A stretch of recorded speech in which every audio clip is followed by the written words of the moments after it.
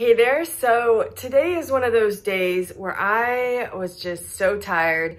I did not have the energy to really cook something intense. So what I did is I ordered some gluten-free pizza because I am trying to minimize gluten. I'm doing a little experiment. And then to add some fruits and veggies to it, I made some zucchini noodles on the side. And you know what? I'm gonna give myself credit for tomatoes today because no, I did not cook this beautiful margarita pizza, but sometimes it's okay to eat out, and I still am eating tomatoes today. So that is today's new fruit or veggie.